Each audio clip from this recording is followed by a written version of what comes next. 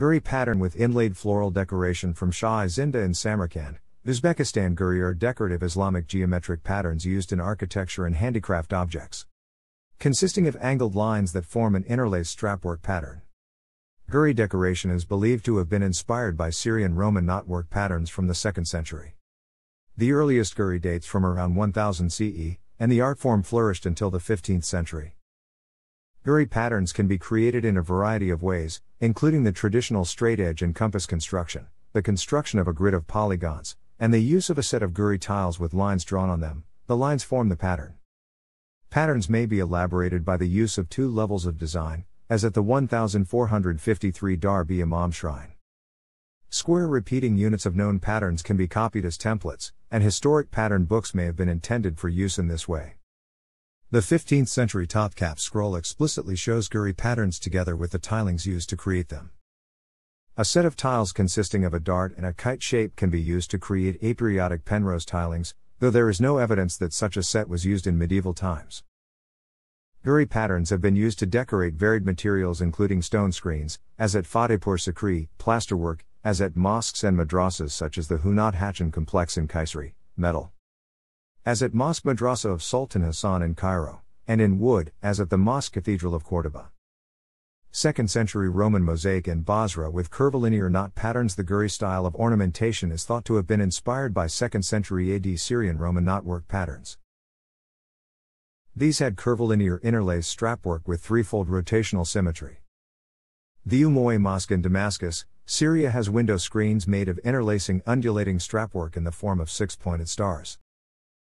Early examples of Islamic geometric patterns made of straight strap lines can be seen in the architecture of the surviving gateway of the Ribad-i-Malik caravanserai, Uzbekistan, built in 1078. The wild application of Girih on architecture should credit to the close relationship between Islamic architecture, geometry, and craft. Architecture was classified in the field of practical geometry in the early Islamic period, and building projects always involve a muhandis. In addition, no clear border was established between science and craft, thus, the craftsman usually followed the mathematician's principles and guidelines directly. The earliest form of Girih on a book is seen in the frontispiece of a Quran manuscript from the year 1000, found in Baghdad. It is illuminated with interlacing octagons and thuluth calligraphy. In woodwork, one of the earliest surviving examples of Islamic geometric art is the 13th century minbar of the Mosque of Ibn Tulun, Cairo. Girih patterns can be created in woodwork in two different ways. In one, a wooden grill with polygons and stars is created. The holes can be left as they are, or filled with some material. In the other, called gereh, small wooden panels of geometric shapes are created individually, and combined to create an elaborate design. In 10th century a systematic investigation of geometric patterns was conducted by Persian mathematician and astronomer Abu al-Wafa Buzjani in the House of Wisdom. In his treatise A Book on Those Geometric Constructions Which Are Necessary for a Craftsman, he explained the geometric structure and illustrates the methods of drawing polygons within other shapes for craftsmen and artisans. This book laid the groundwork for designing Girih by explaining fundamental grammar for construction Girih patterns. The term Girih was used in Turkish for polygonal strap patterns in architecture as early as the late 15th century. In the same period, artisans compiled Girih pattern books such as the Topkap scroll. While curvilinear precedents of Girih were seen in the 10th century, fully developed Girih patterns were not seen before the 11th century in Iran. It became a dominant design element in the 11th and 12th centuries, as in the carved stucco panels with interlaced Girih of the Karakan towers near Qazvin, Iran. Stylized plant decorations were sometimes coordinated with Girih. After the Safavid period, the use of Girih continued in the Seljuk dynasty and the Ilkhanate. In the 14th century, Girih became a minor element in the decorative arts. It was largely replaced by vegetal patterns during the Timurid dynasty, but continued to be important in decorative arts in Central Asian monuments after that time. A Girih pattern based on a hexagonal overlapping circles grid that can be drawn with compass and straight edge a window cage at the Topkap Palace. Built with this Girih pattern, Girih consists of geometric designs, often of stars and polygons, which can be constructed in a variety of ways. Girih star and polygon patterns with 5 and 10-fold rotational symmetry are known to have been made as early as the 13th century. Such figures can be drawn by compass and straight edge. The first Girih patterns were made by copying a pattern template on a regular grid. The pattern was drawn with compass and straight edge. Today, artisans using traditional techniques use a pair of dividers to leave an incision mark on a paper sheet that has been left in the sun to make it brittle. Straight lines are drawn with a pencil and an unmarked straight edge. Girih patterns made this way are based on tessellations, tiling the plane with a unit cell and leaving no gaps. Because the tiling makes use of translation and rotation operations, the unit cells need to have 2, 3, 4 or 6-fold rotational symmetry. One of the early Western students of Islamic patterns, Ernest Hanbury Hankin, defined a geometrical arabesque as a pattern formed with the help of construction lines consisting of polygons in contact. He observed that many different combinations of polygons can be used as long as the residual spaces between the polygons are reasonably symmetrical. For example, a grid of octagons in contact has squares as the residual spaces. Every octagon is the basis for an 8-point star, as seen at Akbar's tomb in Agra. Hankin considered the skill of the Arabian artists in discovering suitable combinations of polygons, almost astounding. Girih tiles. A pattern made from these tiles detail of green mosque. Bursa using this Girih pattern by the 15th century, some Girih patterns were no longer periodic, and may have been constructed using Girih tiles. This method is based on a set of 5 tiles with lines drawn on them. When used to tile the plane with no gaps, the lines on the tiles form a Girih pattern. It is not yet known when Girih tiles were first used for architectural decoration instead of compass and straightedge, but it was probably at the start of the 13th century. Methods of ornamentation were extremely diverse, however, and the idea that one method was used for all of them has been criticized as anachronistic. Girih pattern on a spandrel from the Darb-e-Imam, Isfahan, Iran. Reconstruction of the larger scale thick line pattern with larger tiles, and a spandrel in yellow subdivision. Rule for the spandrels pattern. The Girih patterns on the Darb-e-Imam shrine built in 1453 at Isfahan had a much more complex pattern than any previously seen. The details of the pattern indicate that Girih tiles, rather than compass and straight edge, were used for decorating the shrine. The patterns appear aperiodic. Within the area on the wall where they are displayed, they do not form a regularly repeating pattern, and they are drawn at 2 different scales. A large-scale pattern is discernible when the building is viewed from a distance, and a smaller-scale pattern forming part of the larger one can be seen from closer up. Although there is evidence that some ancient Girih tilings used a subdivision rule to draw a 2-level pattern, there are no known historic examples that can be repeated an infinite level of times. For example, the pattern used in the spandrel of the Darb-e-Imam shrine consists only of decagons and bow ties, while the subdivision rule uses an elongated hexagon tile alongside these 2 shapes. Therefore, this design lacks self-similarity between the 2 levels. Aperiodicity. A periodic tiling of the plane is the regular repetition of a unit cell, in the manner of a wallpaper, without any gaps. Such tilings can be seen as a 2-dimensional crystal, and because of the crystallographic restriction theorem, the unit cell is restricted to a rotational symmetry of 2-fold, 3-fold, 4-fold, and 6-fold.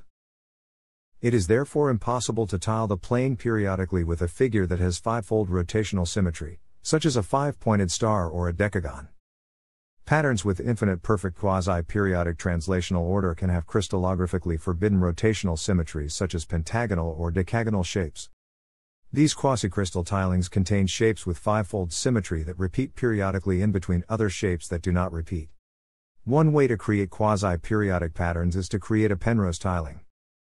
Girih tiles can be subdivided into Penrose tiles called dart and kite, but there is no evidence that this approach was used by medieval artisans. Another way to create quasi-periodic patterns is by subdividing Girih tiles repeatedly into smaller tiles using a subdivision rule.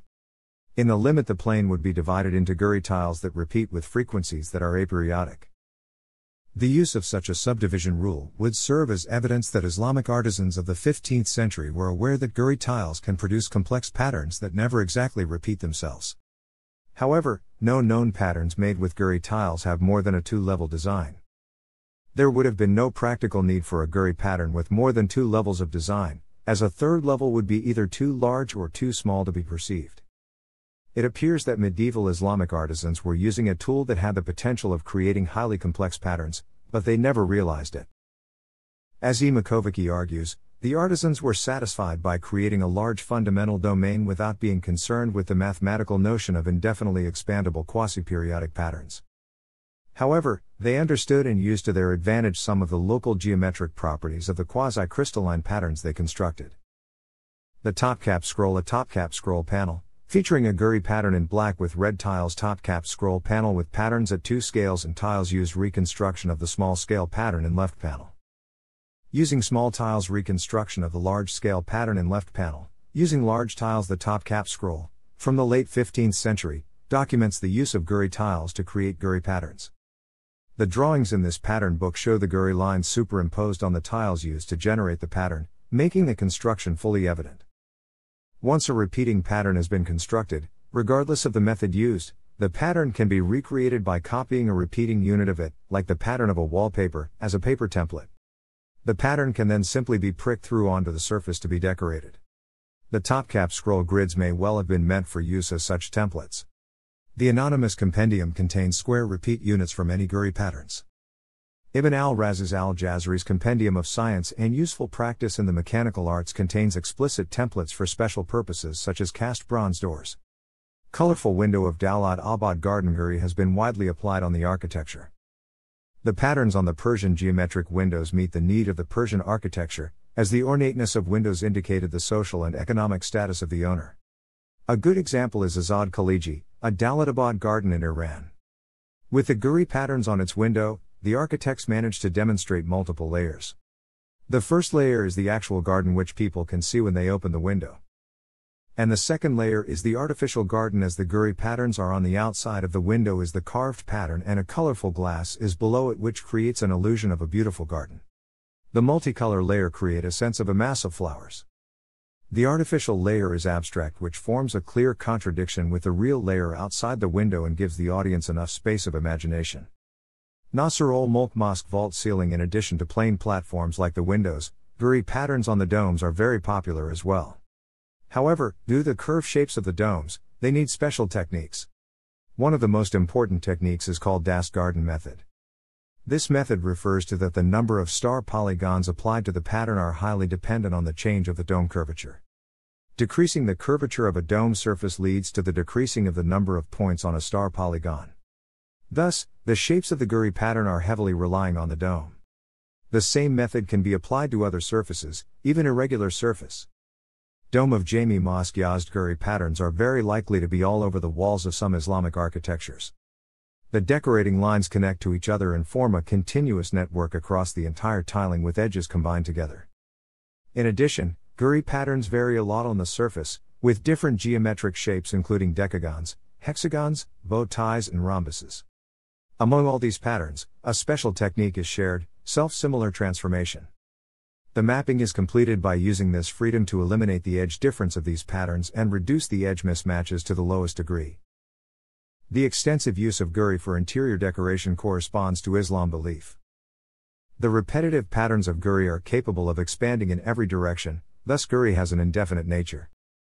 This characteristic resembles Muslims' belief that human, who is not the measure of the world, can never comprehend the infinite meaning of the world created by the undefinable God. The Girih patterns also have visual function of helping viewers to transcend the monocular vision as the viewers shifting their views according to the underlying schemes. Thanks for watching.